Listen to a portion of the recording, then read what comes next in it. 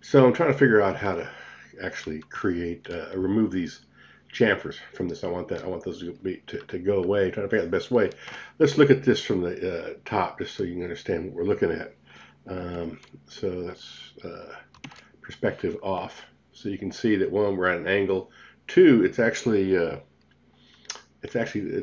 kind of tapered in, so it's not. There's no right angles here.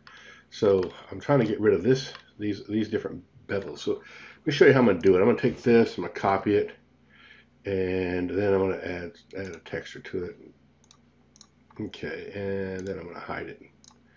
And that's my reference, so that you can know that we can check it later. So we'll go in here, and this is the best way I've figured out to do it. So I have to go to each one of these lines. I'm going to take this line right here, and I'll hold the move key, and I'm going to hold the Alt key down as I move this, right? So I'm going to drag.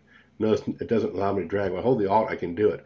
And once I get to this perpendicular plane, then I'm going to hold the Shift key down. Now the Shift key is locked in. Then I'm going to get on that point right there. So that kind of marks it out there. Now let's try again. We're going to select this edge, and we're going to get to the Move tool and hold the Alt key down. And once we get to this, we hold the Shift key down. Oops. Once we get to our actually, let's turn it get a little better view of it here. There.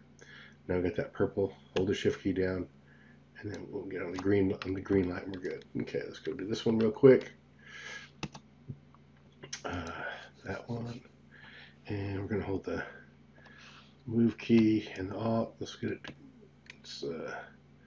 Get it to go purple. There it is. Hold the Shift key down. Once it does that, drag it down, deselect it, and then grab this one, and we're going to do the same.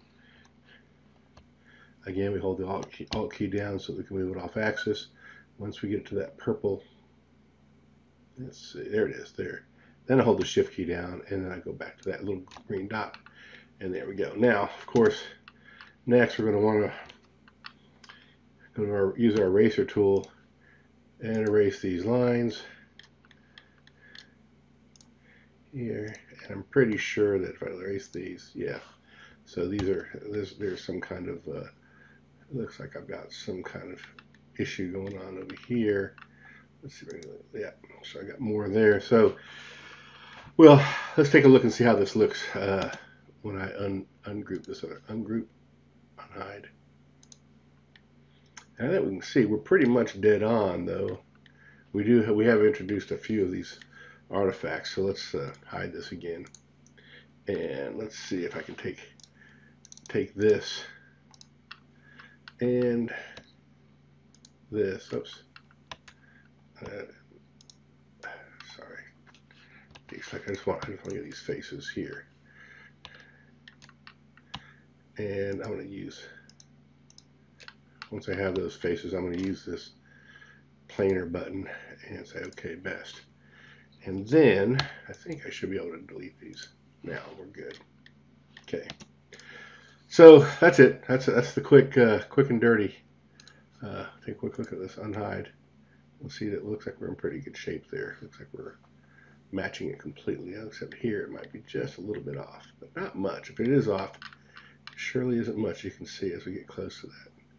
Looks pretty darn right. So yeah, looks good. Looks about perfect. Okay, thanks. Bye.